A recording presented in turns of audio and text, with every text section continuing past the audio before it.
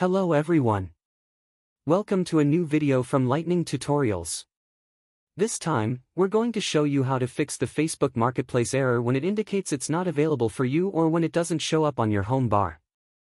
The first thing to do is to access our Facebook application. As you can see, the Marketplace isn't showing up on the home bar of our Facebook. What we need to do is click on the button with our profile picture at the top right corner. Then, we should go to Settings and Privacy and then to Settings.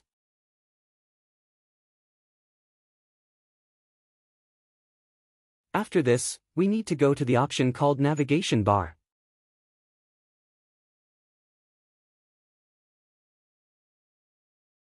Once there, we should access the option to customize the bar.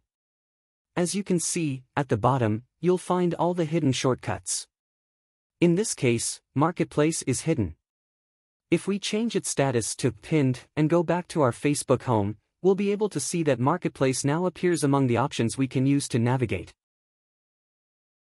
If the issue with your Marketplace is that you receive an error indicating it's not available in your area, you can fix this error simply by clearing the cache of your Facebook application. To do this, simply press and hold the Facebook icon until a drop-down menu appears.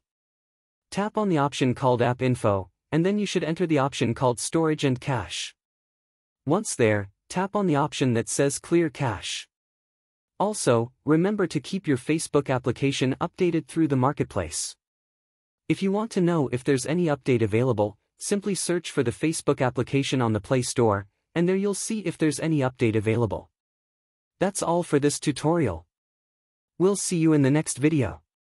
Goodbye.